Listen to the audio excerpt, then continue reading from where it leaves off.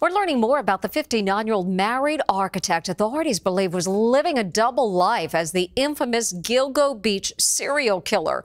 A former colleague has now come forward to say the hulking 6'4" suspect left her a creepy voicemail. Les Trent has details. Rex Heuermann, the Manhattan architect who has been charged with 3 of the Gilgo Beach murders, left a chilling voicemail with this woman that she says creeps her out even today.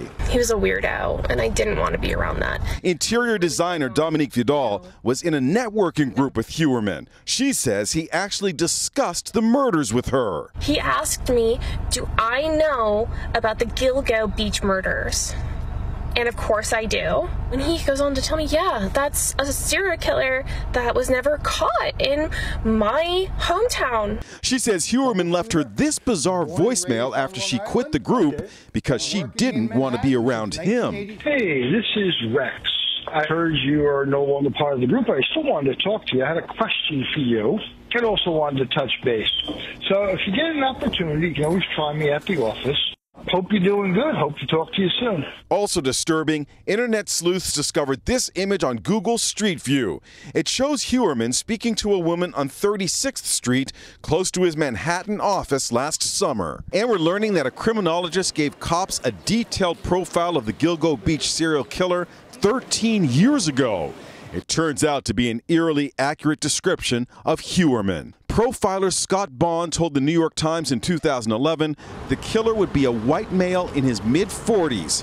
He is married or has a girlfriend, well-educated and well-spoken, financially secure, has a job, and owns an expensive car or truck. That's Rex Heuermann to a T. Dr. Bond spoke with Anne Mercogliano. What was it about the murders that made you come up with this profile? He meticulously dismembered these women, bound them up carefully in burlap bags with various ties, and then carefully deposited them in a very secluded area. It takes a very organized type of killer to engage in this type of activity. Meanwhile, cops have raided a storage facility on Long Island rented by Heuermann. These storage units in Amityville, New York are just 3 miles from Heuermann's house.